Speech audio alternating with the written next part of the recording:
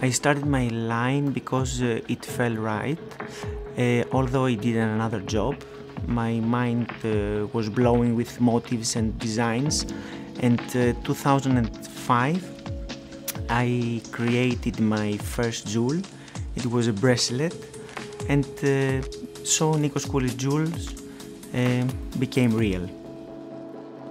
My line is sharp and multifaceted. All pieces have multiple technical layers and symbolic details. My design process is tough and fun at the same time. I can find inspiration in history and street, nature and dreams.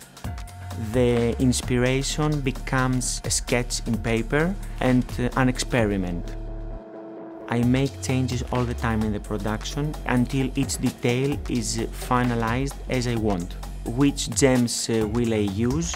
How will I make the jewel look delicate? How will I make it light and have a great flow? I am unfaithful every time I like one piece from my newest collection.